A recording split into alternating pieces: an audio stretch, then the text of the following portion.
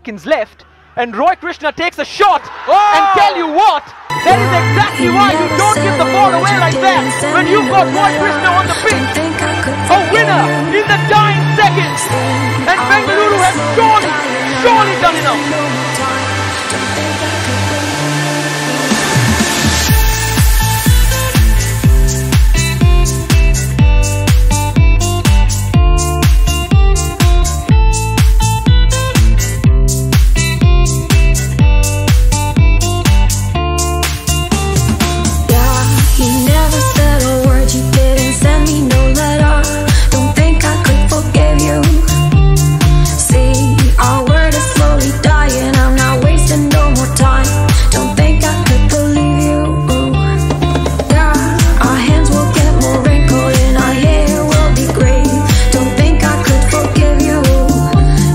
Put in the game with 10 men, all of a sudden the ball was given away, and then this pass coming in, Roy Krishna, nobody marking him, so close to his own goal.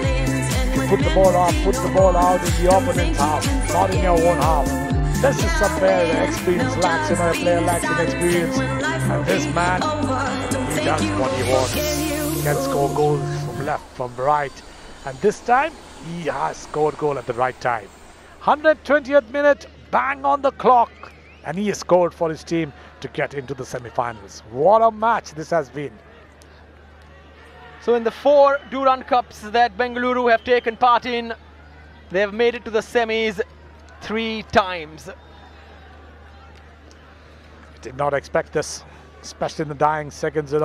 This is where it counts. Experience counts.